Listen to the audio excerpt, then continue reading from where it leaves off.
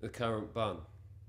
There's a sort in her undies on page 3, in Dubai but off of Towie, a column telling immigrants where to go, and a kiddie fiddler off the radio. Adults writing childlike prose on Arab Springs and overthrows, jingoistic, sloganeering, Thatcher loving, and God fearing.